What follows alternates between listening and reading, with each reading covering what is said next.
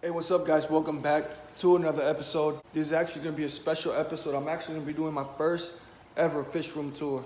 And the room is actually nowhere near being done, but I've made some progress in it and I just want to show you guys what I've done so far. But before I actually show you guys the room, I want to give you guys an update on little Simba, the kitten that we actually saved a couple days ago. Hey buddy, did I wake you up? Look at him, he's trying to bite me, man. He's been acting super crazy lately.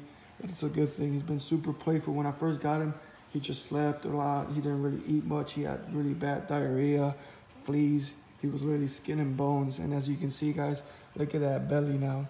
He's super chunky. And before you used to be able to feel his backbone, his ribs, you can't really feel any of it anymore. He doesn't have any more fleas. He doesn't have no more diarrhea. So he's been doing super good. That makes me happy, and I'm sure, I mean, he looks pretty happy to me. All right, so as you guys can saw, Simba has been doing extremely good. So let's go to the fish room. All right, guys. So this is the official Aquaman fish room right here. As you can see, it is nowhere near being done. There's still a lot of changes that I'm going to be making to this room, but this is how it looks so far. And I want to show you guys the before pictures so you guys can see the difference.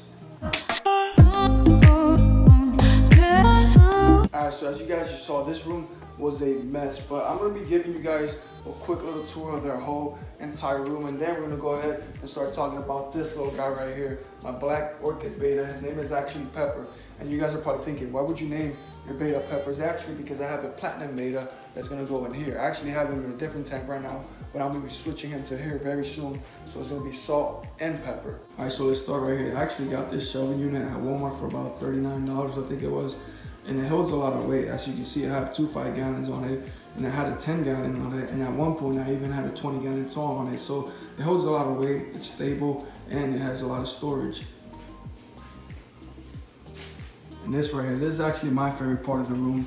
This is actually a piece of art that my dad sent me, and it's actually a drawing. The glare is pretty bad, but it's actually a drawing of me holding a bass. And my dad sent me this for my birthday, and I haven't seen my dad in a long time, and I'm probably not gonna be able to see him in a couple of more years, so this piece right here means a lot to me.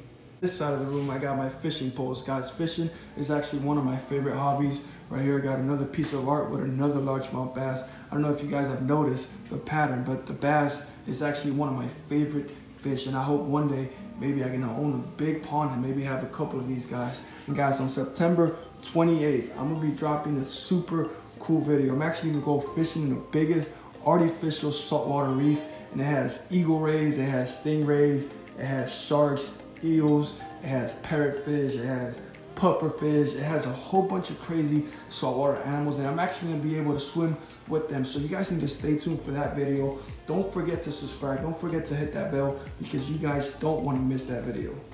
And on this wall over here, this actually belongs to my girlfriend. I think she's gonna be giving it away to her dad. So I wanna buy like a futon right here. That way we can actually just sit down, maybe chill in the fish room when people come over, I don't know. But on this wall right here, I actually need you guys' help, because I don't really know what I wanna do on this wall. Like, I don't just like keeping fish. I love reptiles like bearded dragons, leopard geckos. I love ball pythons, but I don't know what I want to do here. I don't know if I want to get like a big 90-gallon, maybe get like a flower horn or something, or I don't know if I want to build like some type of rack, maybe get some bearded dragons, or a bearded dragon and a ball python, maybe some leopard geckos. I don't know, guys. Let me know what you guys want to see in the comments below. And I got this tank right here. This is a 20-gallon long, and it's on top of one of these shelving units, but a bigger one. But I don't want to show you guys this tank yet, because I want to do a full video just on this tank right here, so you guys need to stay tuned for that. As my videos aren't just going to be about 2 betas and a 20-gallon long and whatever I built on that side of the room. I actually have like a whole bunch of other stuff around the house. We have goldfish, we have a community tanks, we have bearded dragon, we have frogs, we have shrimp tanks, we have a whole bunch of other stuff that I want to show you guys in the future. All right, so now that I gave you guys a tour, now I'm gonna be talking about this 5-gallon tank right here. I'm actually gonna be changing the whole thing. As you can see, the gravel is a little low right now, so I'm actually gonna be adding more gravel to it. I got 4 of these, which I'm gonna be using for the hardscape. I also got these 2 plants right here. This one right here is a yaba fern, and this one is pretty much the same thing, but it says a Nino fern, so it's some type of fern. So that's what we're gonna be doing right now, but first I gotta take out at least half of this water, take out the beta, take out my little snail in the back, and then we're gonna start working on this.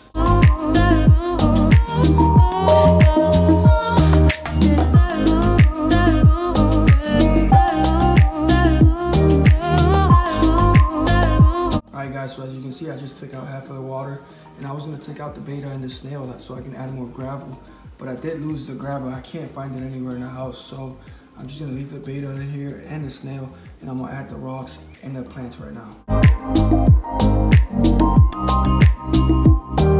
Alright guys, so I just finished setting up the 5-gallon tank for the beta. Hopefully you guys like it. I love it. I know he's gonna like it, so let me show you guys what I did. Alright guys, so this is the setup.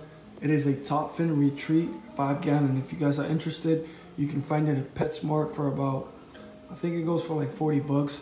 It comes with the filter, comes with the light, it comes with everything except for the heater. But anyways, this is what I did to the tank. When you guys saw it earlier, it didn't have anything except for the gravel and these 2 moss balls right here. So I actually went to my local fish store and I got a big zebra stone and I smashed it, and that's how I got these 4 pieces right here.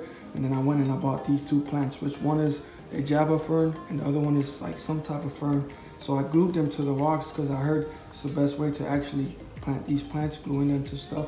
So that's what I did. If you guys want to know how I did that, let me know and I'll be doing a video on how to glue plants to rocks, driftwood, or anything else. But yeah guys, this is a setup. Hopefully you guys like it. If you do like it, hit that like button, leave a comment down below, let me know what you guys want to see next, and don't forget to subscribe, and if you can, please hit that bell. All right, thank you guys for watching. If any of you guys lives in Florida, make sure you stay safe. Don't forget to pray for the homeless, and remember, God is good. Peace.